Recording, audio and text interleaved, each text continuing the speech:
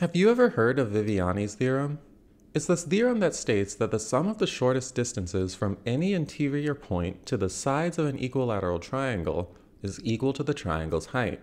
Certainly a neat fact, but how can we prove it? Let's let triangle ABC be an equilateral triangle with height h and side length s.